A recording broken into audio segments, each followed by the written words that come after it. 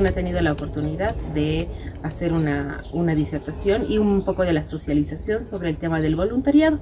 El tema del voluntariado, que es muy amplio. Primero hemos empezado con la parte de los alemanes, cómo es la estructura desde Alemania, los seminarios que tienen, la preparación aquí en Bolivia, los temas, las familias de acogida, los proyectos, sus acompañantes, que es tan importante también para las jurisdicciones. Y también concientizar sobre que las jurisdicciones tienen que estar asumidas a los voluntarios también, ¿no?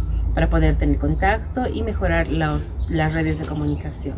Y sobre el tema de los voluntarios bolivianos, que es la convocatoria, la socialización de la convocatoria, las elecciones, quiénes van, cómo se los prepara aquí en Bolivia, y mejorar siempre esa parte de los voluntarios, ¿no? La convocatoria y también la aceptación de los voluntarios, que es muy importante también para la comisión, pues los voluntarios bolivianos y alemanes son los brazos de la Comisión de la Hermandad y tenemos que trabajar juntos, ¿no? Esos son los brazos que fortalecen esta comunión.